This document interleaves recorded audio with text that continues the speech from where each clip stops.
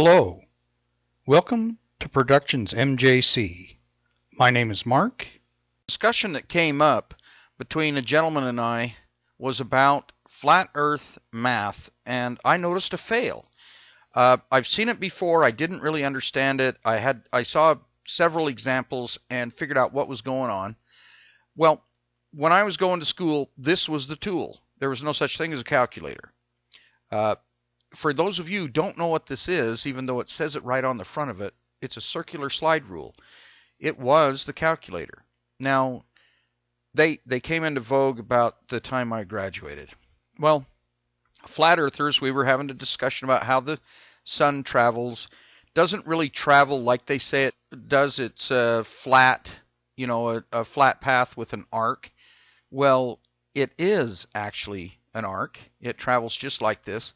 But as we were talking along and I was showing them video tricks and how, like, if you slide that coin back on that tabletop, it will look just exactly like the sun disappearing over the horizon. But you have to keep in mind that I put in that black line because the black line's where the center of the camera is. If the ocean was the tabletop, you would be observing the sun set from underneath the water. That's why it would look like that on a flat earth. It doesn't look, it doesn't work. He didn't understand what I was talking about. He didn't even understand simple math. And several flat earth believers chimed in. And I might have well been talking differential calculus to these people as well. Simple addition, subtraction, multiplication, division. It was nuts. And what I found was I had one gentleman. We were talking, and look at this. He says the ball earth theory was manufactured and adopted hundreds of years before the first airplane took flight, the year 1482. Well, I said, man, your information is desperately inaccurate because 140 BC, a Greek, Crates of Malus, made the first globe. I mean, his thinking was hundreds of years off, centuries off. That how could you even think that way? But he did. And so math just drives the flat earth folks nuts. The flat earth movement seems to be about feelings and belief, and there's no logic, no hardcore reality. There's just belief and feelings, and it must be true. Well, this is what's true. See the golden energy there? And here, of course, we see the Hungaingen spirit. I'm sorry, I slaughtered that. Anyway, here's the spirit. Well, the spirit's here, but look at this photo. You can't tell that's the spirit because it's gone over the curve, around the edge, and there's the golden energy. I mean, these boats are almost the same. So we were discussing at about 9 nautical miles, you could tell the difference. You could start to see a curve. So he comes back and he says, no, this is what you're seeing. You're seeing a mirage. It's blocking it. And I'm like, even with that mirage, you still can't see most of that ship, and it's not a mirage blocking the ship. But, of course, you can see there's no mirage effect in here. This is really super clear. And of course, we were talking about, he goes, where can you see the curve? It was on this popular video. How high do you have to go to see the curve? And I said between 50, 55,000 feet, and he goes, really? And I said, yeah. If you look at this, I'll explain this real quick. This is from a high altitude balloon. The orange arrow indicates how far the horizon has moved down. When you see the first part of this video, the camera is on the horizon, and as it goes up, the camera doesn't instinctively look down like humans do. The camera looks straight ahead. And so you can see that the horizon has actually moved down. And you can see that the smaller black lines indicate the curve of where the GoPro should indicate a flat surface, but it's actually got a little bulge there because it looks like a curve. And this was up quite a bit. But he didn't, math. He didn't understand the math of the whole thing. And what was his point? What was many, many people's point from the flat earth side? Well, not knowing how math works, not knowing how a logarithmic progression works, just pushing buttons. These guys don't understand what math is, how it works. It's an exact science. It isn't a feel-good science. If you take 1,000 people and ask them what 2 plus 2 is, the people that don't say 4 are wrong. It's not a feel-good science.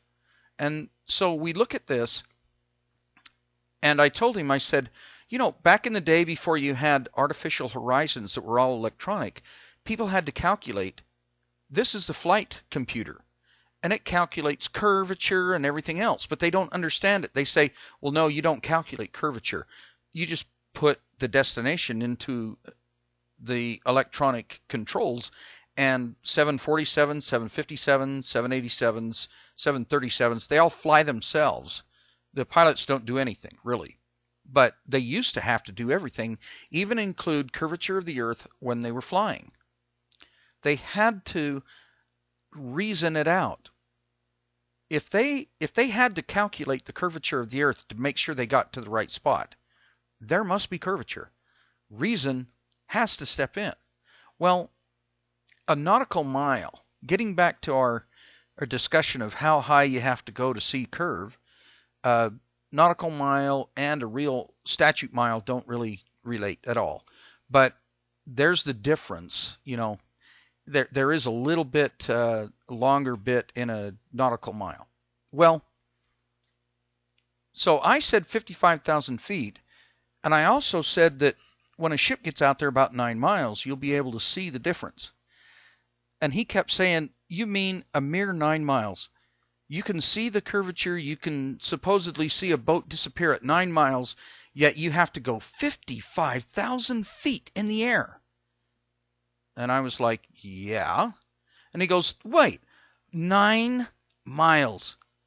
All you have to do is go 9 miles, and you can supposedly see curvature because of this right here. But you tell me a balloon goes up 55,000 feet, and you can barely start to see curvature. They're the same.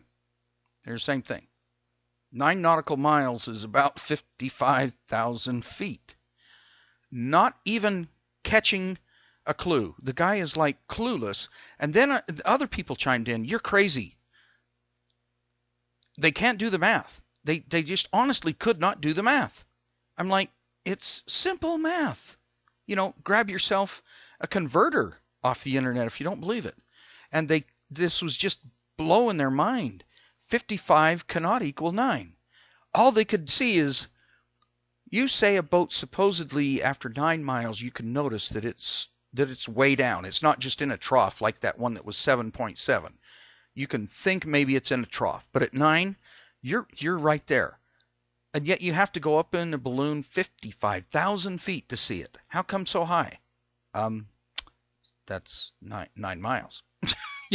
They don't see it. They can't do math. They fail. It's not a feel good. It's not how, emotions and feelings and belief and everything. You don't believe that 2 plus 2 equals 4. 2 plus 2 equals 4. That's it. And so, yeah, they just no comprehend. 0.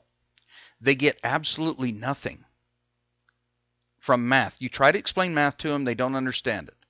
They just don't get it. This is all they see. The 55 is so much bigger than 9 that you must be nuts. Well, people, I know you can't see it, but they're the same thing.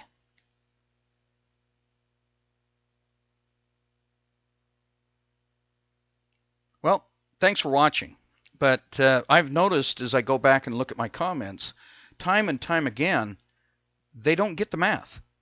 It's too, and the flat earth people who make presentations, they couch the math. They constantly mix up the two numbers, and they overemphasize the 55,000 feet to go up and see curve, and then how tiny 9 miles is. They use little mind games with the people that are watching their stuff. Now with me, I just lay it flat out there. I explain it pretty plain. Please like and subscribe, share the links to my videos, spread the word, keep the truth flowing. Maybe some of these folks will actually get it someday that 9 does equal 55. Thank you so much for watching. I really do appreciate it. This has been Mark with Productions MJC.